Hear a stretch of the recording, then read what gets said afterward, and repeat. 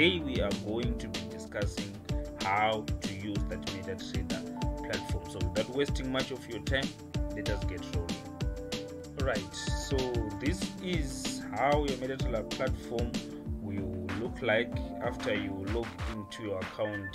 I've showed you how to log into your account, so I'm not going to cover that today.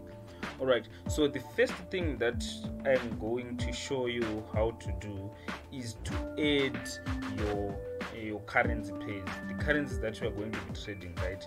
We said we all agreed that currencies are traded in pairs. As you can see, we have GBP, USD, USD, JPY, odd card, odd chief. So if you want to add more, right, maybe you want to trade also odd GBP, then you are going to click right here. If I may put my highlighter so that you can follow along, I'm sure now you can follow along. Alright, so if you click here, right, and then you select any one that you want to trade, it might be odd NZD, and then you can place it here, and you can be able to even shift by clicking on each and every one of them so that you can analyze each one. If you want to delete it, let's say you want to delete GBP USD, you will right click on GBP USD and click close. You can even delete USD JPY, right click on it and click close. So that's how you can add, and that's how you can remove currency pairs. Now, one thing that I want you to understand is the fact that for the sake of these tutorials, remember we say that we are only going to be focusing on trading currency pairs that involve the 8 major currencies, right? So you will find that odd card, we have card and we have odd, they are all major currencies. We have odd, we have chief, they are all major currencies. We have even some like we have something like odd NKD, that is the North Korean something. Let me check here. We have got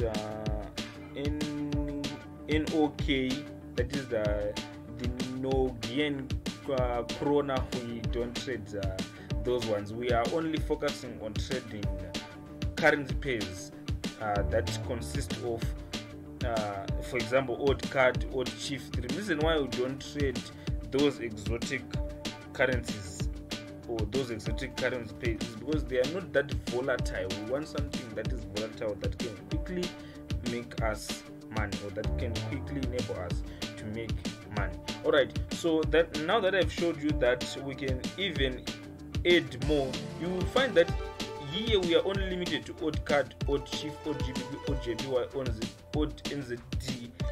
It's all odd pairs. Suppose I want to add USD card, right? So you find that in order for USD card to appear here, you have to click right here on this symbol list, or you press Ctrl plus U, right? So if I click right here, this window is going to open up. Now you find that if I want to add, let's say USD card, I will scroll down to where USD card is, USD card, and right here it is. So if I select USD card and then I come here where it says show symbol, and then I go back here, if I click show symbol, then I say okay, and then I go back here, you will find that USD card is now appearing. Again, if I no longer want it to be shown, I will click on show symbol again, and then I will say hide symbol. If I come back and I say okay, if I come back here, you will see USD card is no longer there. So that's how you can add even more currency pairs that are not being shown on this drop down list. Alright, now let's say if you want to zoom in and out of these candlesticks, you can click here where it says plus here, or you can just press your plus on your keyboard and it will zoom in. If you want to zoom out, you can just click your minus on your keyboard, or you can click here and then it will zoom out. Now if you want to show all these windows for these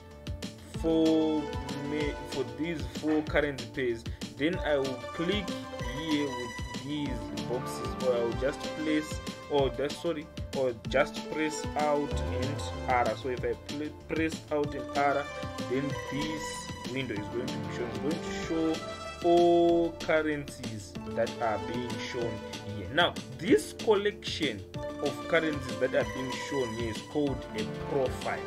So you can rename your profile. Let's say you want to have a profile that is consisting of odd pairs only. So you add all of them. You have odd card, you have odd chief, odd GBP, odd NZT. You can even add odd JPY, right? If I click out in R, it will be organized so that you can see all of them, right? So this is what we are calling a profile. We can even rename the profile if we click on file, right, and then we select on profile. So you can see that now it's being called a what, a default, right? You can even rename it if you click here, right?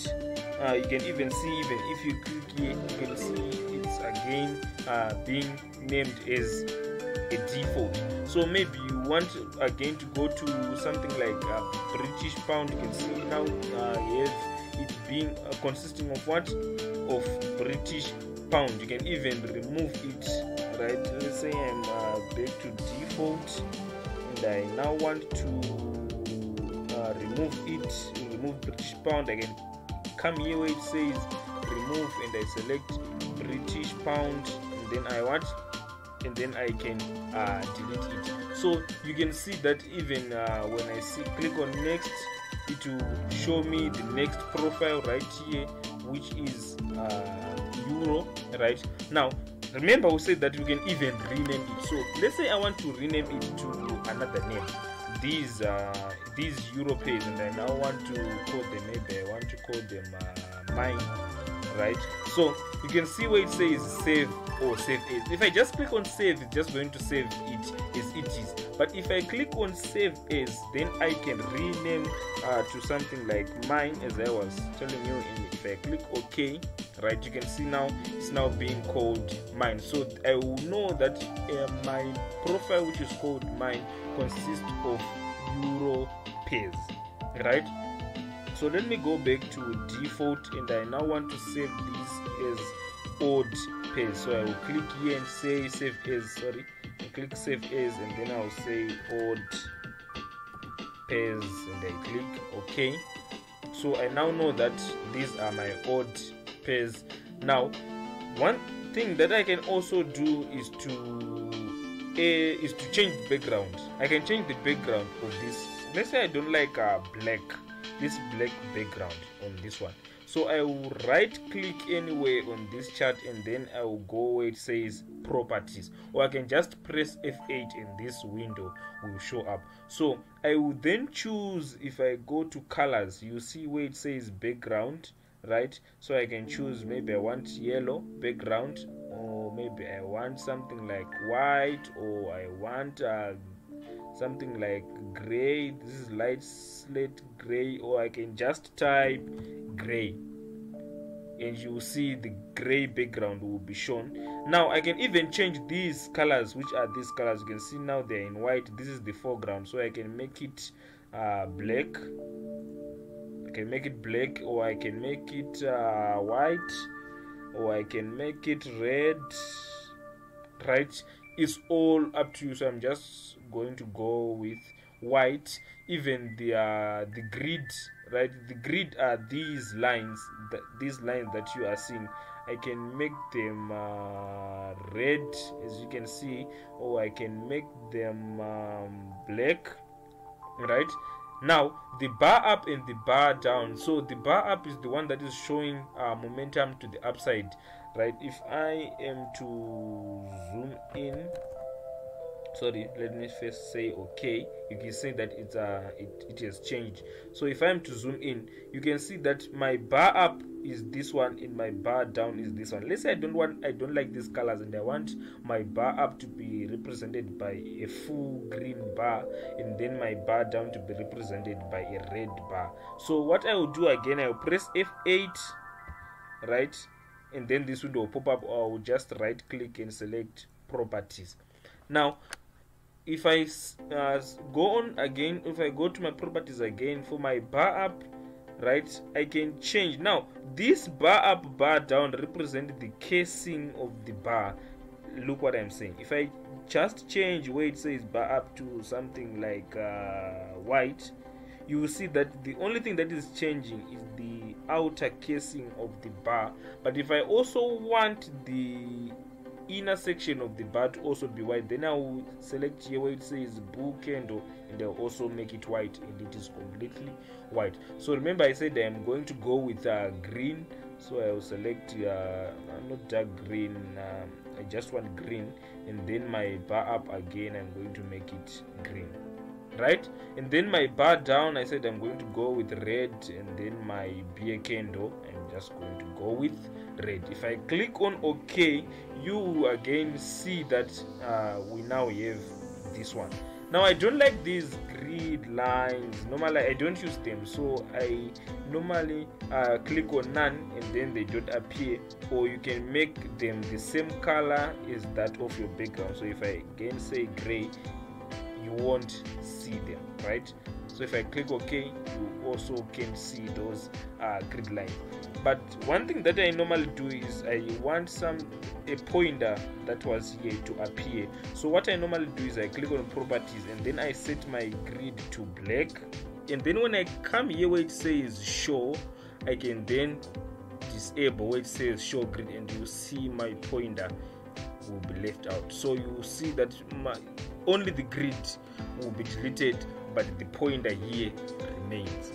And then if I'm to go back to my properties, right, you can even see I can say show the ask price line, or turn off the bid price line. If you don't know what bid price or ask price is, then you need to go back and watch the previous lessons so that you can fully understand what bid or ask price is. Now if I click OK, I can even change the colors of the bid and ask price. Let me go back to properties, then to colors. You see here where it says the bid price line, maybe I want to make it yellow, and then the ask price line I want to make it something like dark blue. If I click OK, now you will see that the ask price line is always above the bid price line. Why? Because we say the ask price is always higher than the bid price, right? So now that is done, we can also add lines. Let's say you are analyzing your charts and you want to draw a trend line. If I click here, you say draw trend line, and then I select where I want to draw it from. I left click, and then I drag it to where I want to draw it up to, and then I leave it there. I can even make it thicker if I right click, right? If I just right click, a single click on it, and then I click on properties, right, I can change the thickness of it, right? I can even make it more thicker depending with what you like. If I click OK, you see it's now much more thicker. I can even change its color right here to make it something like black. I can even say OK. I can even change the style of the line, right? So to change the style of the line, I will have to go back to the thinnest line so that I can be able to change how it the style of it. I can go with this one, and you will see it's now no longer a continuous line, but it's breaking along the way. I can even delete it if I right click and then I select delete. I just delete that. I can even put a vertical line, right? So if I click here, right, and then where I want to put the vertical line, if I want to place it here, I will then left click, and then my line will be there. I can even right click and even the properties change it to something like this. If I click OK, you will see it's no longer a continuous line. If I again right click and then make it a little bit thicker, you find that if you make it more thicker, then you only have to go with a continuous line. That's the only style you can go with. And then I select OK. If can see now my line is here, and I can even move it around. If I left click on it and then start dragging it, I can move it around, or I can even if I no longer want to move it around, I will just double click on it, and then those two boxes that were appearing will disappear. And if I try to move it, I can no longer move it, but I am now moving the chart. I'm now moving together. If I now want to shift its position, I will double click on it, and then these two boxes will appear, and then I can drag it to where I want it to be. Now let's say I want to add something like a triangle or maybe a rectangle, and as you can see right here, it's not being shown here. So what I will do is I will go to where it says insert objects, and then I will say shapes, and then I'll select my rectangle, and then I will drag from where I want it to appear up to where I want it, from where I want it to appear up to where I want it to end, right? If I can even change the properties. If I double click on any of the boxes that you are seeing, these three boxes, then I can no longer move it. But if I double click, then I can move the box. If I double click and then I click on just one edge, then I can change the size of it. But if I just want to move the box, then I will have to go with the middle, this middle little box here. I can even change the width properties, thickness, not the width, and I say okay. Even the color properties again to something like dark blue. If I click OK, I can even fill this box. If I don't want it to appear like this, I go back to properties, and then I select on draw object as background, properties, and then I go to parameters. Yes, then I select on fill.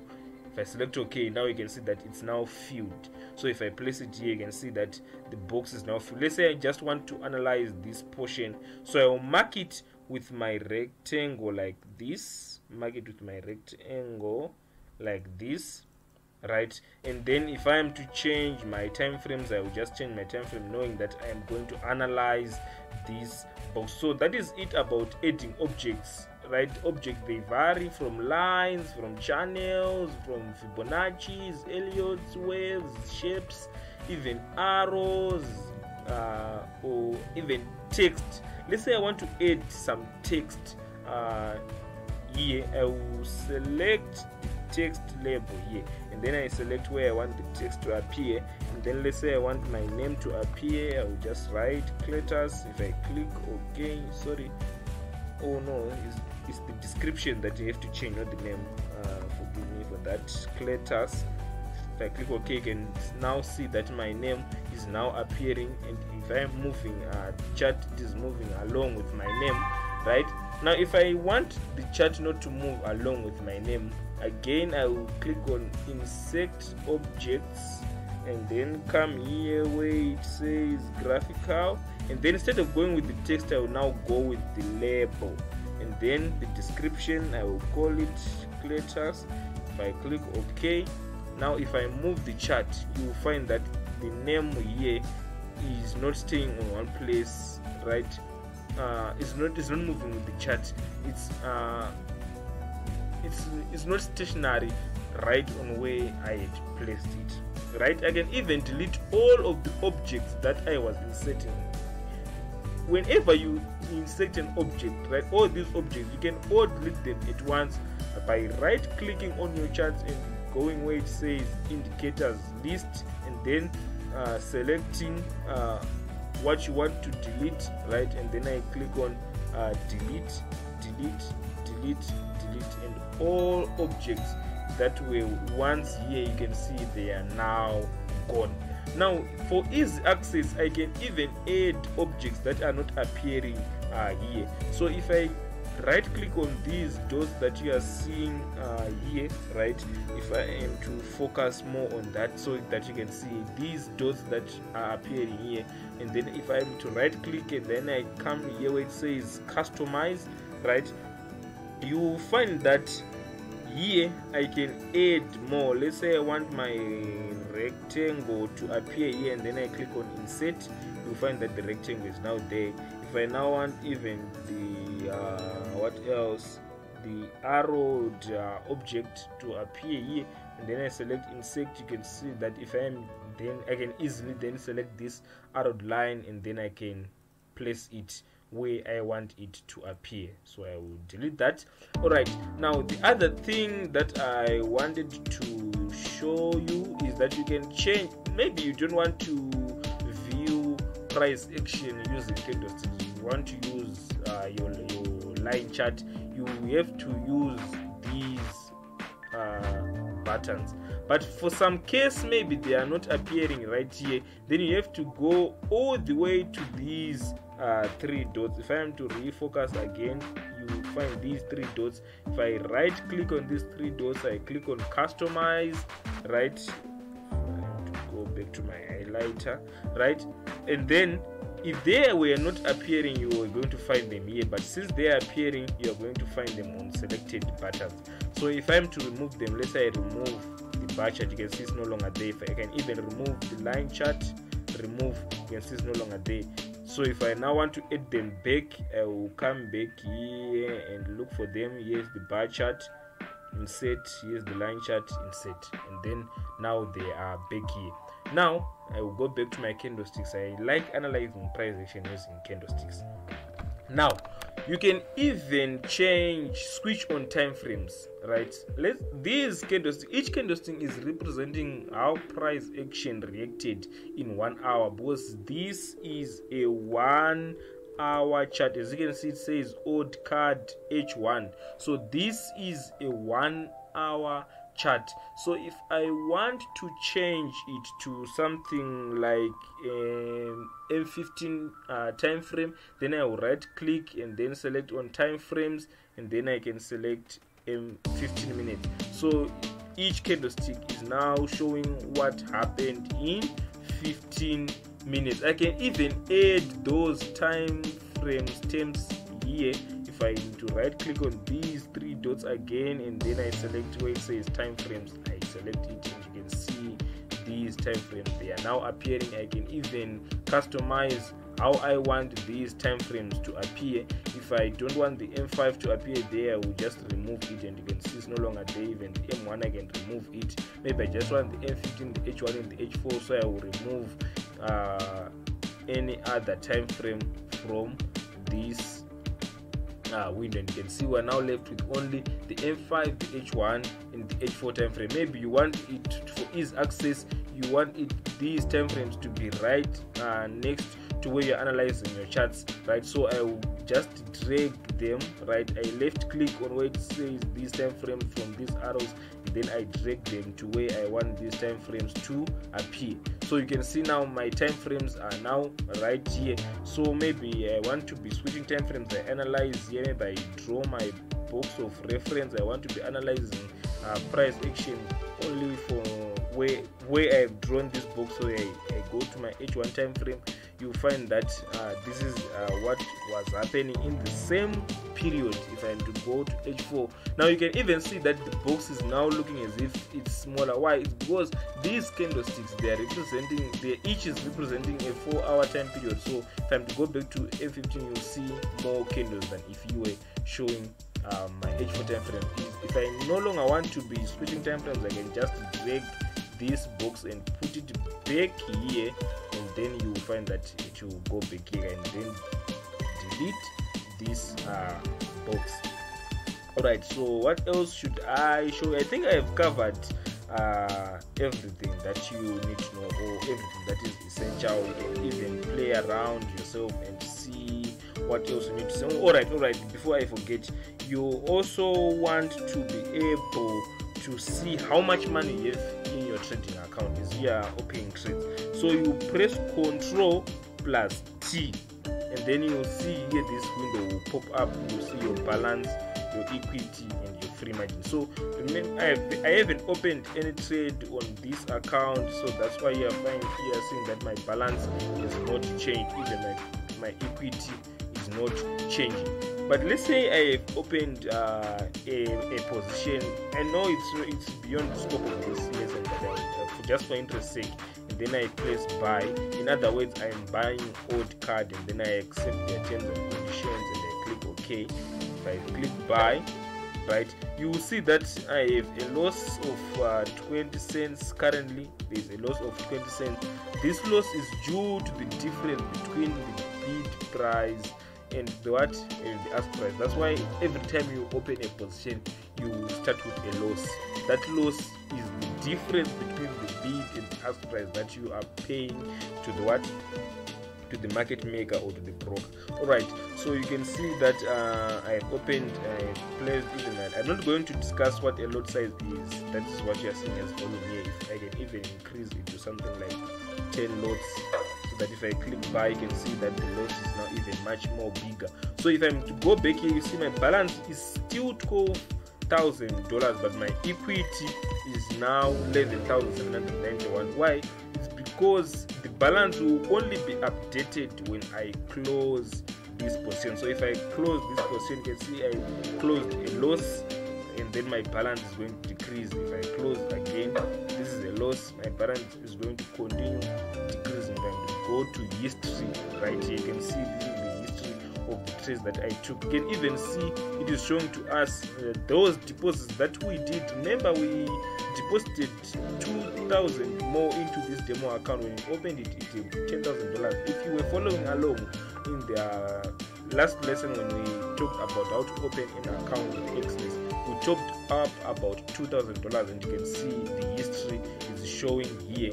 Now the losses that we had today, they are showing here. If we had made a profit, then you will see something like a plus 207.94. So you can see we have got a net loss of 208.16, which is being said profit minus 208.16. Even right here you can toggle. Maybe you want to see the news, you want to analyze news. This concerning ODUSD, you see ODUSD retreats to 0.7400. This is the exchange rate for ODUSD. So it's being said that it is retreating right to 0.7400 and remains on track. So if I double click, I can even read more. If I double click, and then I can read more on the news.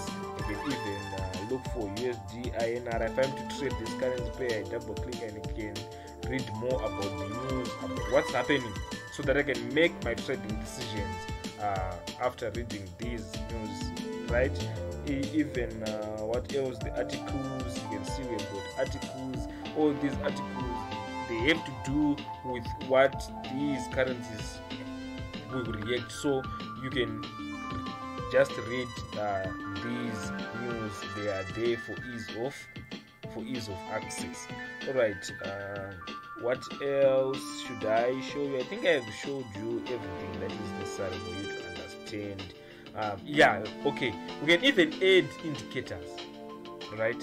So an indicator is something like a moving average. So if I place on insert and then indicators, let's say I want to place a moving average, you can find it under trend and then select moving average. So I will assign a period of the moving average. In this case, I'll go with 10. Method simple. You can even use exponential or linear weighted.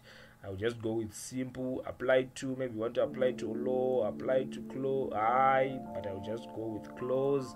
And then the style, the color of the moving average, I'm going to go with black, and then the style.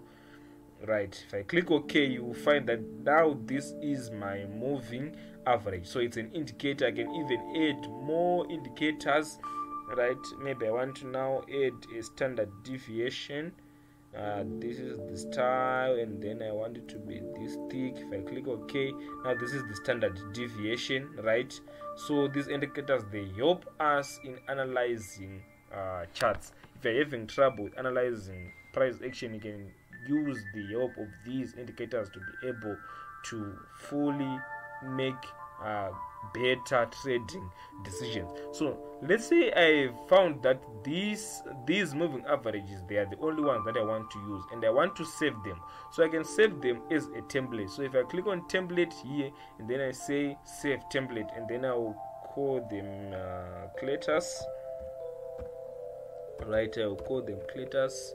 and then I say save, you will find that the next time, let's say I go back to odd chief, and then I right click and then I select templates and then I select creators, then this template automatically is going to be shown on odd chief. Even if I'm to go to odd GBP and then I right click template and then I select creators, you can see even the background, the candles, everything that we have customized for this type of template will then be shown on everything that we apply to. You can even delete that template.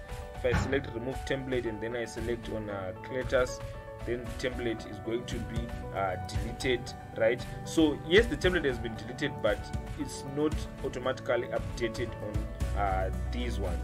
So maybe I want to change. You find that if I want to use creators again, it's no longer appearing.